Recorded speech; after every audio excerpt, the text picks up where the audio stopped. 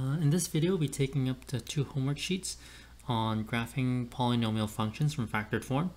So the first page here, I have 9 equations, and I basically generated the 9 graphs that correspond with the equations. The first one, there's not much to say. It's quadratic.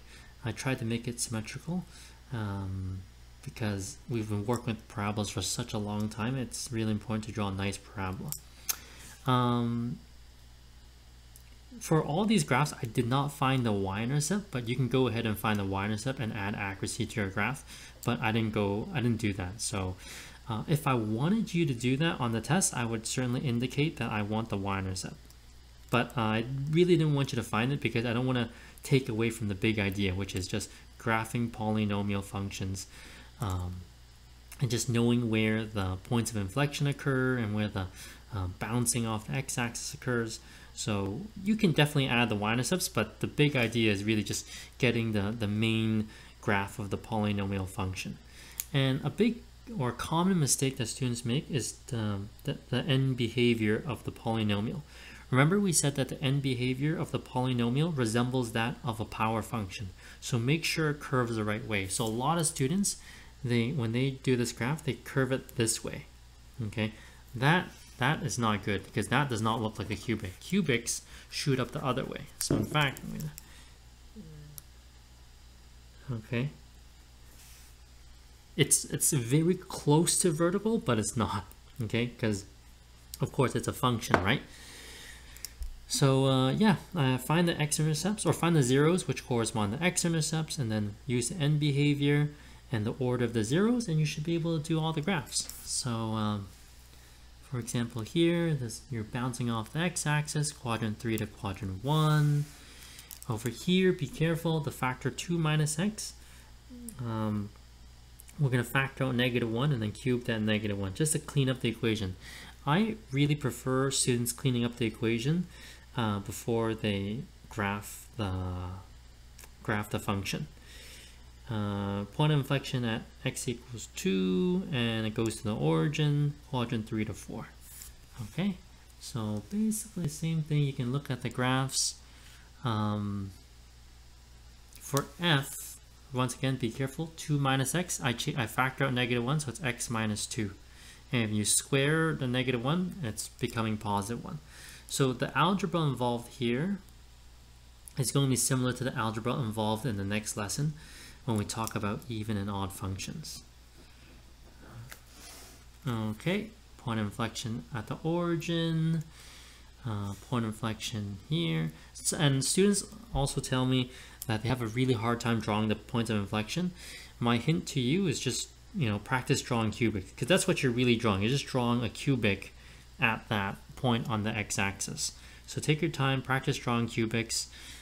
You can change the angle. That might help a little. Like for example, if this doesn't look pretty to you, what you can do is change the angle. Come up higher. There. Yeah, I think that looks prettier. Just change the angle for yourself. Don't make your life miserable. Don't make, if it's really low, it doesn't look like a point of inflection. But watch your end behavior. Okay, like this one, it looks a little straight. So I'm gonna fix that up. Let's make that a little nice and curvy, but curve the right way. Okay, make sure curving the right way.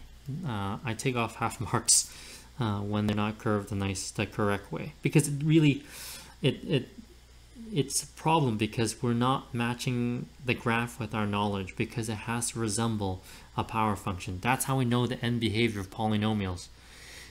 So if it doesn't look like a power function, the end behavior at least, then it's really bothersome. Over here, not much to say, but I will factor a -1 here. Okay, next one. So most students actually make a common mistake here. They assume that the value that's been factored out is 1. Okay, you cannot assume that this number here is 1. Okay, so how did I get these values? Well, it's very similar to what you did in grade 10. When you had the zeros and you had a point, you had to solve for the value. Okay, So I'll show the algebra here. So hopefully, you know what, let's do B actually, because the factors are easier. For example, 2x minus 7, how is this factor? Because I have x-intercept of 3.5, or 0 of 7 over 2. So if the 0 is 7 over 2, then the factor is 2x minus 7. It will take some practice, but you'll get used to writing factors like that. Okay, we have here x plus 7, x minus 6. How did I get negative 1 over 49? So be careful, x plus 7 comes from the 0, negative 7, and as a bounce, so it's squared. And of course we're going with least possible degree to make our life easy. Here is x minus 6 to the power of 1 because it's crossing linearly. So I'll do the math up here. There should be enough room. So f of x equals, let's use a, x plus 7 squared, and then x minus 6.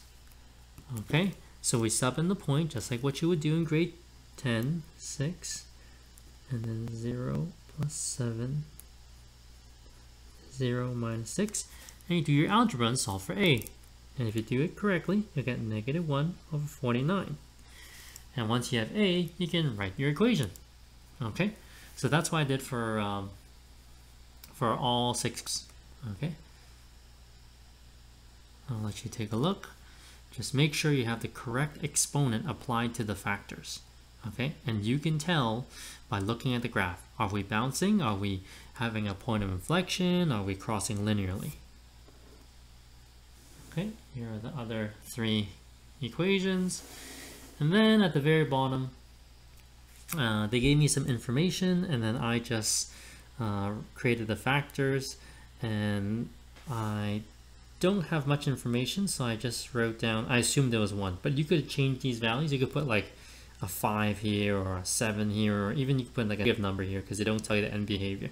So their infinite number of answers are 2, A, and C.